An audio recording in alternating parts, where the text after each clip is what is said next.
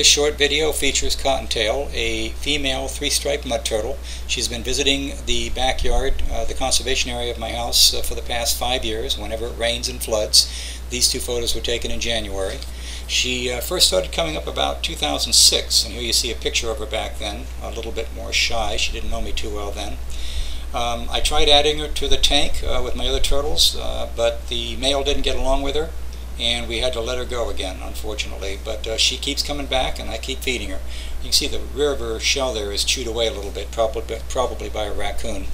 Did a quick little video of her today. She came up for food. You can see here underwater. I'm holding the camera underwater. She comes running up to me. I had earlier just fed her some scallops and salmon, and she thought maybe I had some more to give her, and I didn't. So she came up one more time and then turned around and said, "Well, pooey on you," and she walked away. It's really fun having her visit. And there she goes. Hope you enjoyed this video.